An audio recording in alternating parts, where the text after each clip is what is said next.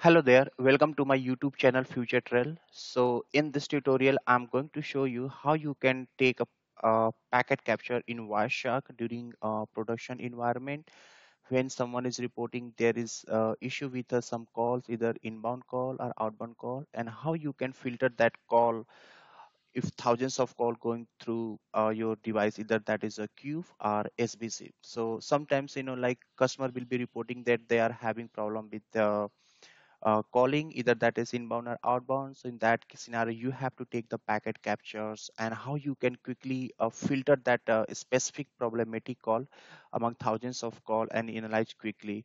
So let's start this lecture. So first thing, you must have wireshark installed in your production environment. So let's see this wireshark is already installed in my system. So how you can take the packet capture? So you can see here, this is the interface of the wireshark. So before starting the packet capture, first you have to select the interfaces from which interface calls will be coming and going out. So since this is my lab personal PC, so here you won't see actual production environment, but that if you know the process how you we can take the packet capture, so you can select those interfaces during the production and you can start taking.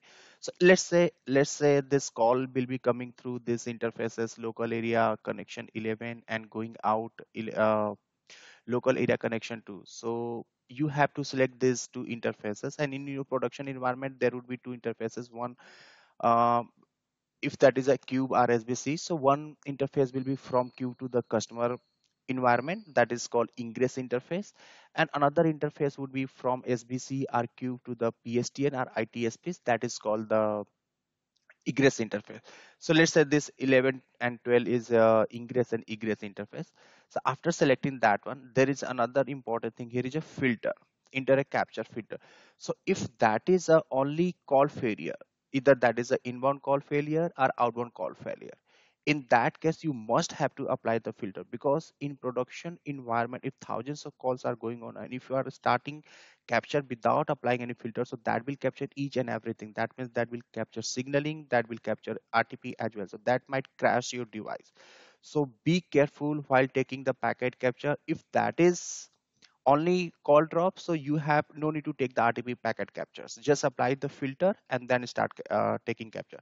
So how we can return if that is just SIP? So for the signaling, we know SIP is only using port 5060.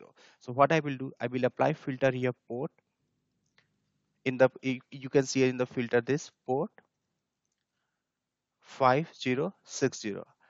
After applying this filter, you can see that this is like background is green color, that means that filter is the correct. After that, on left hand side, on top left hand side, you will see the wireshark icon. Just click on that, start captures. So once you click on start captures, it will start capturing each and everything. Since this is a production environment, I mean, sorry, my lab, so you won't see any real traffic on port 5060. So it will, but in real environment, you will see some calls going through here, everything.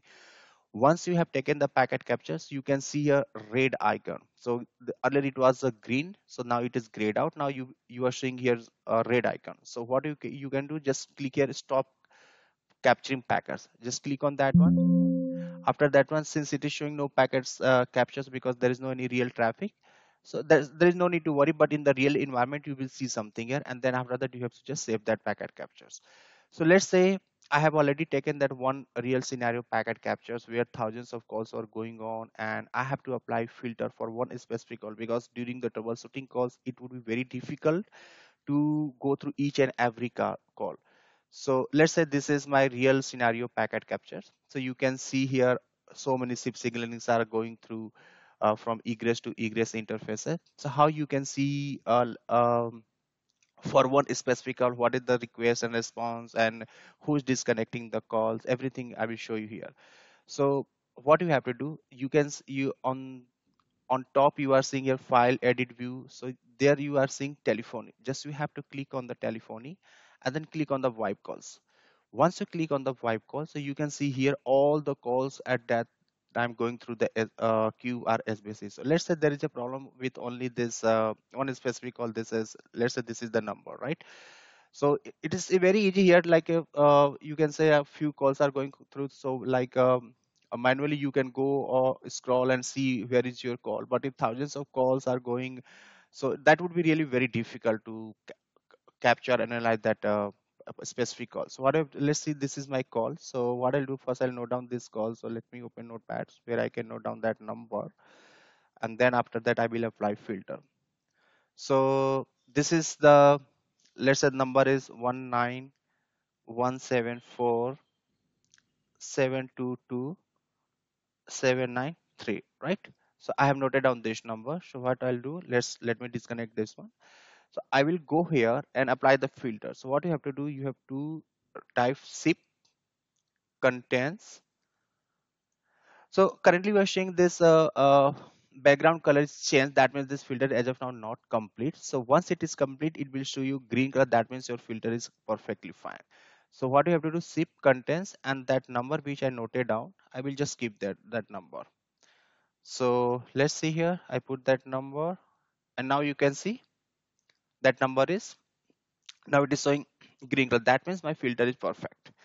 After doing that one, so now you can see and then click on this um, uh, this arrow. So after applying this one, you will see only your specific call instead of all those calls. So now you can see the invite coming from this IP going to this, then come 10 10 8 11 10 10 8 8, and then you can see all the SIP requests and response going back and forth between these two IP.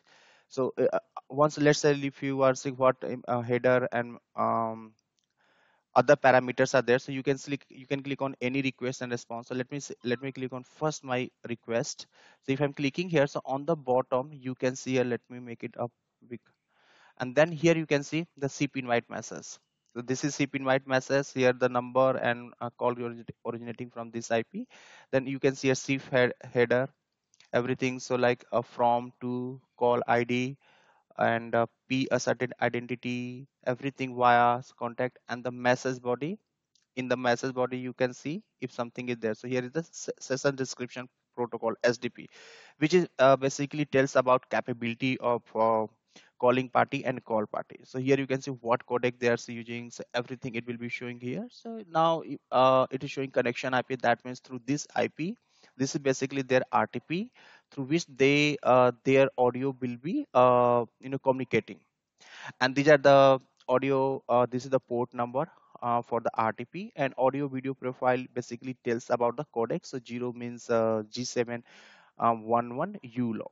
So you can see here, this is the RTP map 0. 102 is basically telephony event. They're using this telephony event basically for your IVR systems, like where they ask to enter digit from 0 to 9.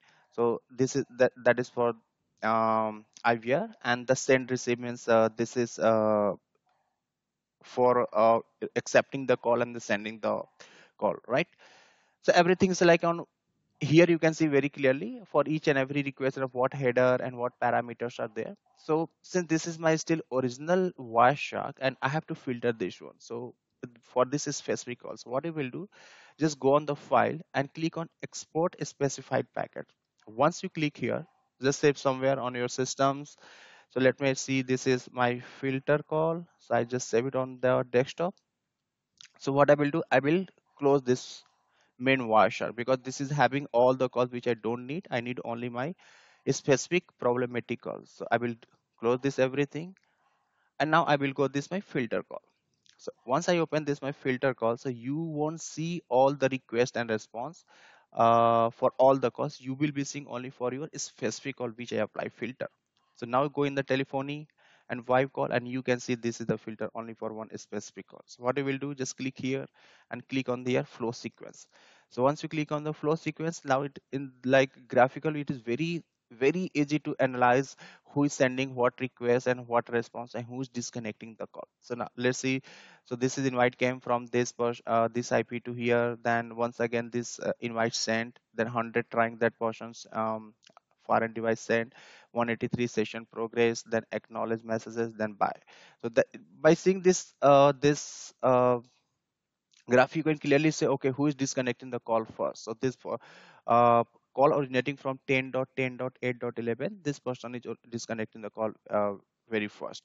And also like here, after here, if you click here something, like wherever you are clicking corresponding to that one, it will come here. It will come here and you can see each and everything, all the header and response. So this is the basic things which you can do in the wireshark.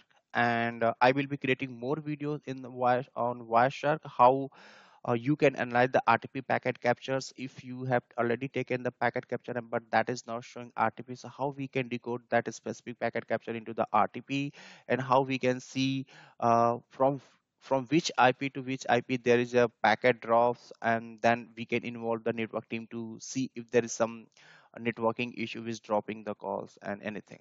So thank you so much for watching my video, and please subscribe my YouTube channel's future trails. I will be uploading more videos on all the day-to-day technologies which are being used in our IT sectors, and other technologies as well, which is which you need that one. So please do comment. Thank you.